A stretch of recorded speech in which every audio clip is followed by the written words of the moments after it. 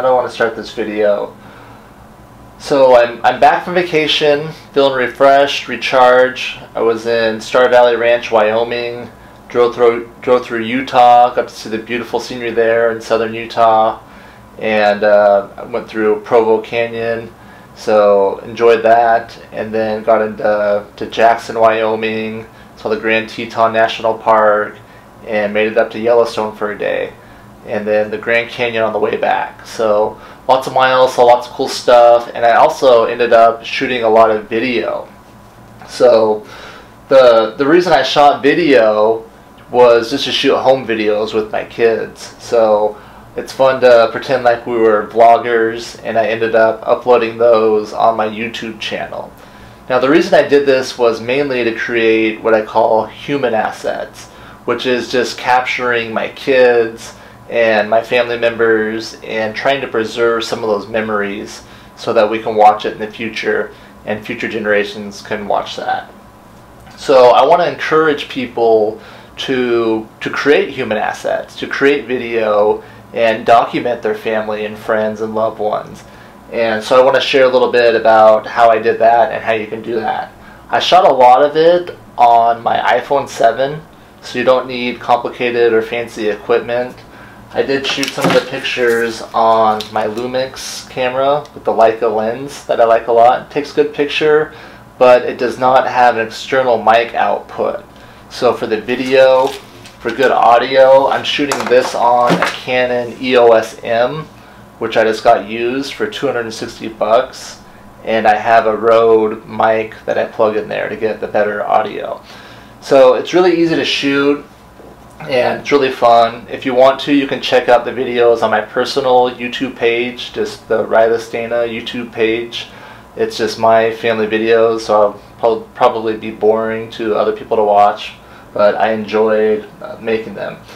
Now, the reason I did this, like I said, was to preserve my those memories for myself and the future generations. So, you know, I don't know if any of you have had the experience of having a journal from a family member or a loved one or something like that that you treasure as a way to get to know these family members. You know, one of something I've been inspired by, some of my ancestors, Richard Henry Dana Jr., 2 years before the Mass. So a really cool book, but for the film version, I have to rely on the 1946 movie. So how much cooler would it have been if we had the video journal? Now today we have that technology. You know, everyone has a phone in their pocket that shoots HD. It's really easy to create these videos, so I want to encourage you to do it. Now, there's also, let's see. Oh, so my YouTube, I want to talk a little bit about YouTube. I made my videos public, so you guys can go check them out. But if you want to preserve them, if you want to post memories but keep it private, YouTube allows for that as well. You can choose who can watch the videos.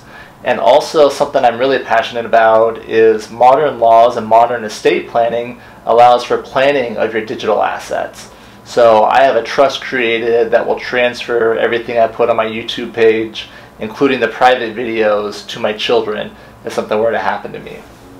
So that's a topic. I don't want to spend the time talking about that today. We're going to be hosting, you can talk to your lawyer about that. If your lawyer doesn't know about it, we're going to be hosting a CLE event on this.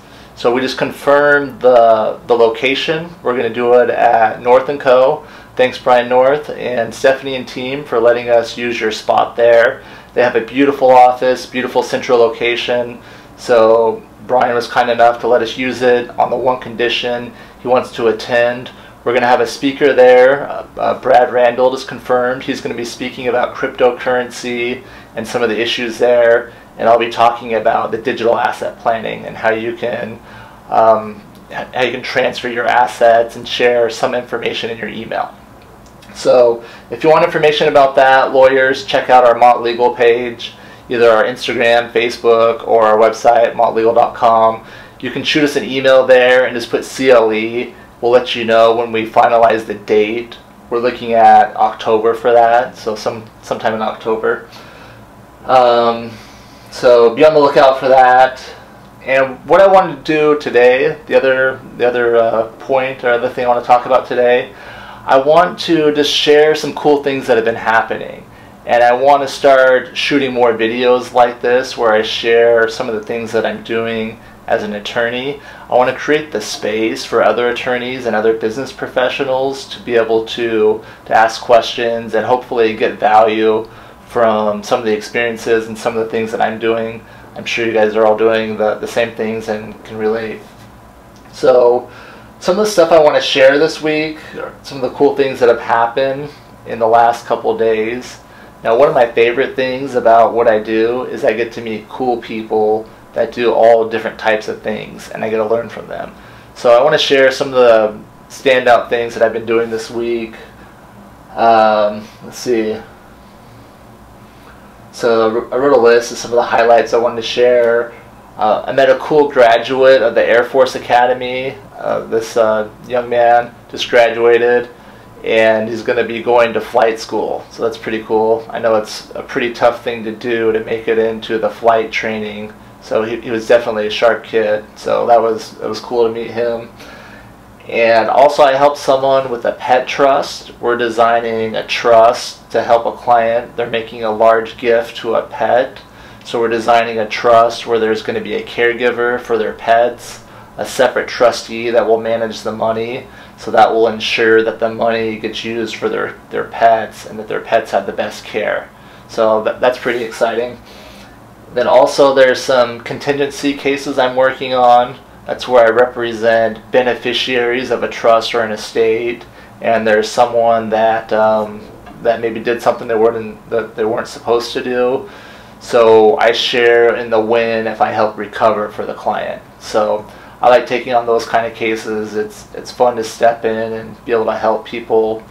We also have a few litigation cases going on where we represent other beneficiaries. Have cases going on in Arizona, California, and also have a case where we're co-counsel in Florida. So it's cool that stretches across the country. One of the coolest things though happened today. A couple I met a really cool, they're a couple from Brazil, and I'm helping them design a dynasty trust that's going to protect their daughter and make sure that all the wealth they've accumulated will be protected. And at the end of the meeting, he said how he came to this country with only $300, and he's been able to create a life for himself. He was able to work hard, save a lot of money, buy a house, and put some money in the bank so he's able to retire.